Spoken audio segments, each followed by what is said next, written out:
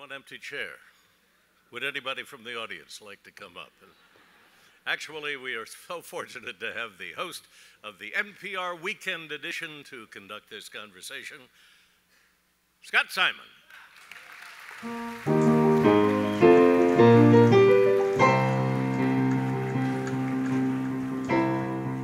There's a monitor backstage.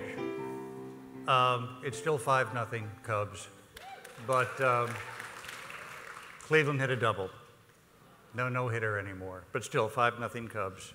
And you said to me, tough time to show you how prescient Scott Turow is, you said to me, Arrieta's problem has always been in the 6th inning. Right.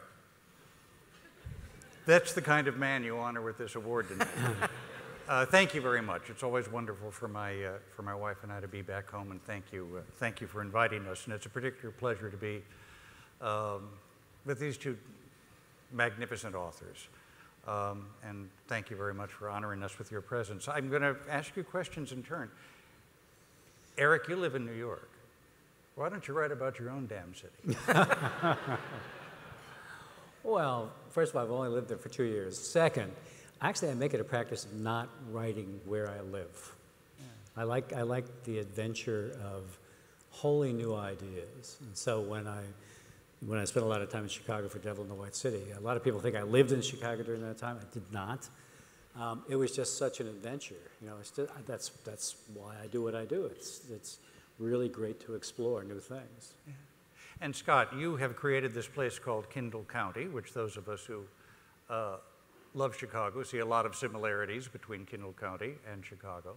But why is it not Chicago? Why do you put that other moniker on it? This is really simple.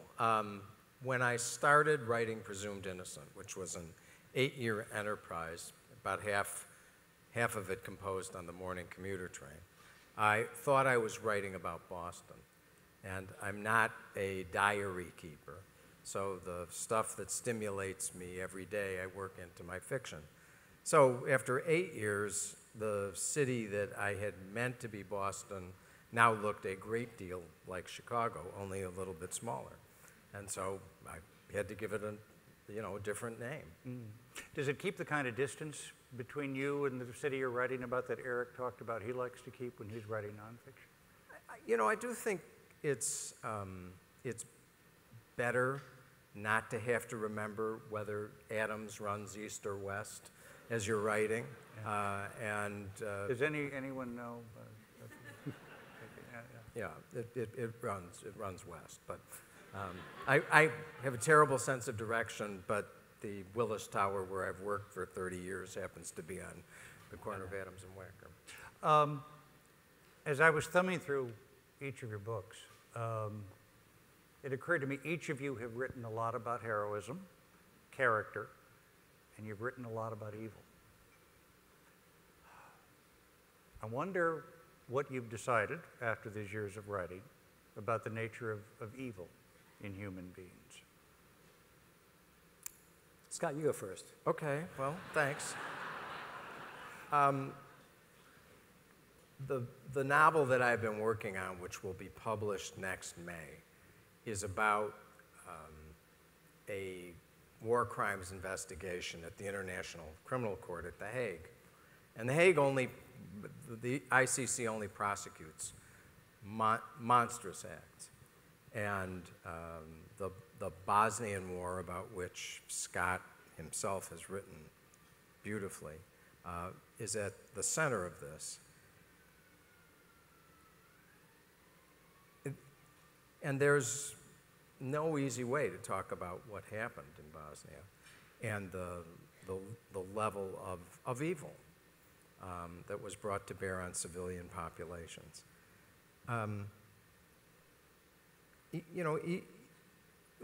There's a passage there where the two characters debate whether or not you can blame the environment and what other people are doing. Mm-hmm. And the investigator tells a long story about a horrible act, and the narrator says, when I was a prosecutor, I ended up prosecuting one of my friends for bribery, and he was involved as a plumbing inspector, and the other guy tells this horrible story and says to him, I want to be able to say that it's not all situational, that if it's bad enough, good people say no, because I'd like to think that I would say no. And that's a constant debate throughout the novel. So, and I guess it's a debate within myself, whether I know what the right answer is, you know, that we should expect, you know, evil will triumph unless good people stand up. But it is part of human nature not to, and that's a sad thing. Yeah. Erik, you've written about this not only in terms of terrible, grisly murders that were committed in this very city on the South Side, but obviously the rise of Nazi Germany. I wonder what reflections you have about this. You know, what I've come to feel is that you know, evil, famously in terms of what Hannah Arendt said, evil can be very, very much banal, but also very charismatic, as in the case of one particularly famous sociopath, not currently in the election, but however, a guy who, by the way, used similar techniques. I'm inclined to say not yet. But, a guy who used similar techniques actually in terms of employing people and then firing them. But you know, that aside, what I have found is that it can be very, very much, evil can be very much a banal thing. If it may be a submarine commander who's just doing his job who happens to kill 1,200 people, as in the case of my last book, or very charismatic in a sociopathic way in the case of the killer Holmes in Devil in the White City, who was a true sociopath, and what that means is he would just as soon kill you as take you out for drinks. So it just covers the entire gamut. Scott, you're not one of these attorneys who become a writer. You're a writer who became an attorney and then began to write again. Was there something in the study of law or being a prosecutor that made you decide, I want to, I mean, when I went to law school after being a creative writing fellow at Stanford and then teaching there on the steerage level of the faculty. And when I went to law school, I went expecting to try to continue to write. But I went to law school because I was fascinated by the law. Friends were lawyers, and I was much more interested in that than criticism. And I took my own measure well. And the fascination that I felt continued. It continues to this day. And it has ended up powering the writing. I remember a number of years ago, I think I told you this, I was in a gym here and I was in a sauna and I met a man who was convinced he was a character in one of your books. He could have been right, and, you know. Well, I think we exchanged. In any event, there are people all over the city that think that you've got them. And I wonder, is that true in any case, or is every character an amalgam? Almost every character is an amalgam. Some characters are too wonderful to pass up. Bernie Einstein was, a Democratic committeeman and Lord knows what else. And having met Bernie because I committed what the federal judge on the case regarded the act of terrible judgment of giving Bernie immunity so he would testify against a judge whom he'd bribed.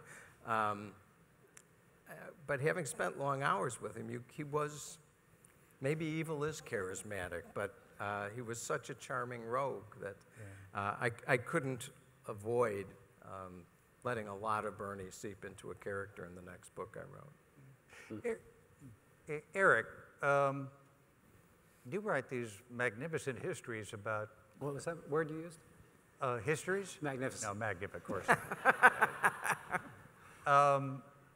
About periods and situations that we kind of thought that we knew. Where do you find all this stuff? Oh, gosh, I asked my wife. She's currently suffering through my current search for my next project and just actually gave me a plaque that said, keep calm and write a book. It's different with each book.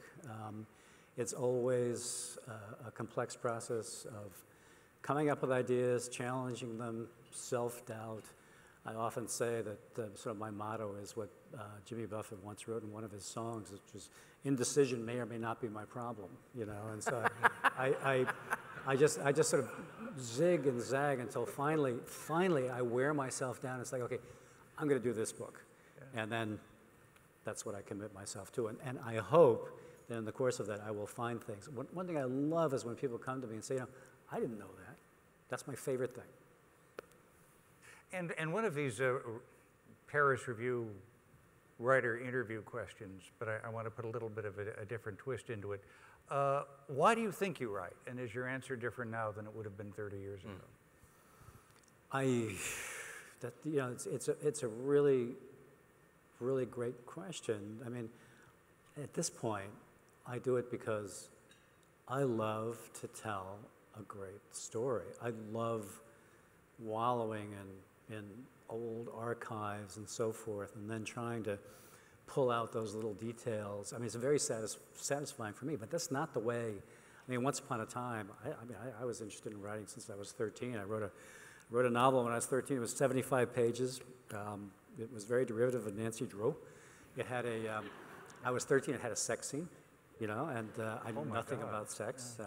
My wife would argue, I still don't. But, you know, it has changed completely. Then I was sort of wanted to be a writer, right? And now I just want to write. I love it. I love being able to just sort of dwell in the past and recreate these moments, as traumatic as they may be. But for me, it's great fun. May I ask, what was the novel about when you were 13? It was about, like I said, it was derivative of Nancy Drew. It was about a mysterious clock and a clockmaker. The rest of it, I have no clue. I mean, I don't have it anymore. I'd like to find it, but yeah. And has this been optioned by Scorsese? No, Tom Hanks. No. Okay. Scott, what about you? My mother wanted to be a novelist, and I love my mom. My parents, my dad was a doctor, like all, you know, Jewish parents of that era. They wanted me to be a doctor, and the reasons were complex. I didn't get along with my dad. I didn't have a gift in the sciences, and I loved my mom. And so by the time I was 13 or 14 years old, I had announced I'm going to be a novelist. I repeated, you know, Erik's experience almost verbatim. I plagiarized something else that I'd read. And I didn't say plagiarized, derivative. Yeah, well, mine was, it was not plagiarism in the sense it was word for word, but the plot bore a strong resemblance to a story that I had read in class if this was in 7th grade. And I have to say that for a long time, I asked myself, are you a writer or somebody who said he wants to be a writer? And I still don't know the answer about what drove me to go through that struggle to connect thought and feeling with words. But when I finally learned to do it, as every writer at every one of these tables can tell you, there is such profound pleasure in it that at that point I knew what I was, and it draws me back every day. You were president of the Authors Guild. I was. And my memory of that is they really wanted you to be president of the Authors Guild. I mean, you were the Authors Guild Theo Epstein. I'm not sure the results were the same. Example. But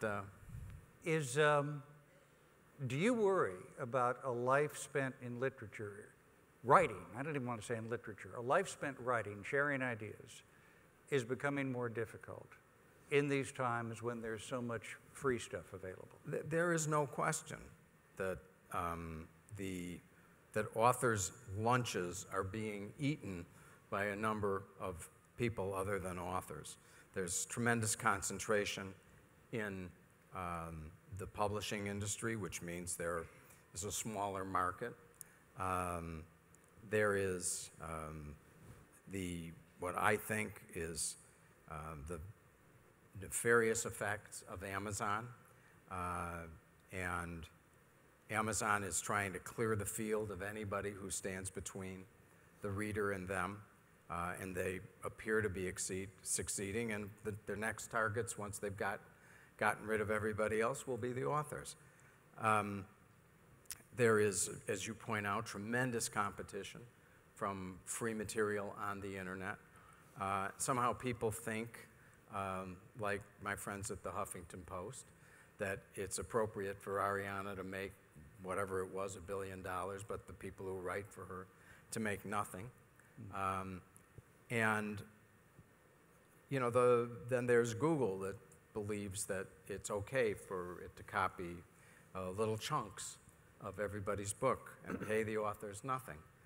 So the writing life and the survival of the writing life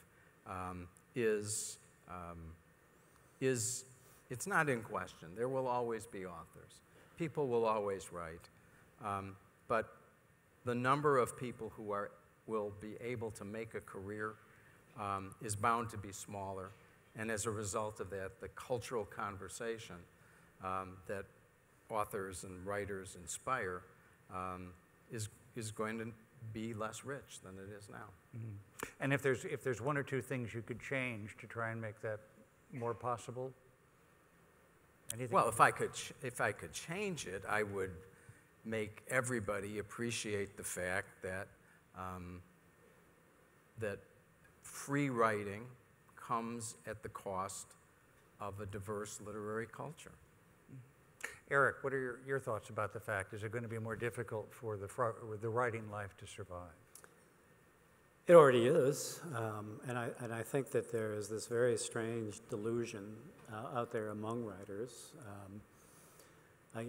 Periodically, I'm quite active in Twitter, and I'll get these very excited, superheated tweets from some writers saying, "Hey, today is my on Amazon, my book is being offered free." And I'm like, really? What does this do for you? What does this do for anybody? You know, and the problem does come down to people who are too willing to give their things away.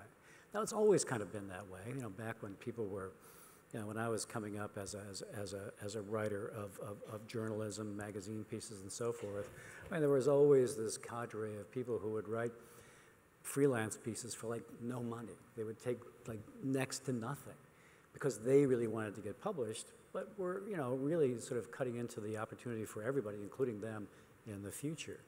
So I do worry a lot about that, and I don't really know what the solution is. For a time, there were those who were exponents of self-publishing, and those who were first into the business of self-publishing.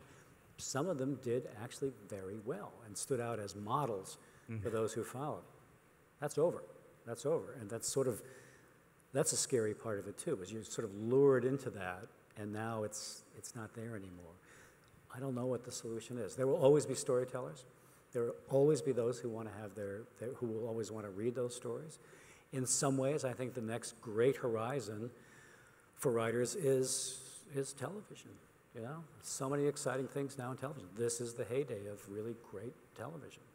So maybe that's where writers will. But that is not the same. Yeah. And I write. It's not the same. I write for TV, and next week I'm gonna start on a script. But it is not the same one-to-one communication between author and reader. The interior dialogue that takes place with a book. And it's not. But if you're talking about making a living, that may be where people will have to go. Well, thanks very much for being with us, both of you, in your work and your life. Honor this city and honor the name of Sandburg. Thank you, Scott. Thank you very much.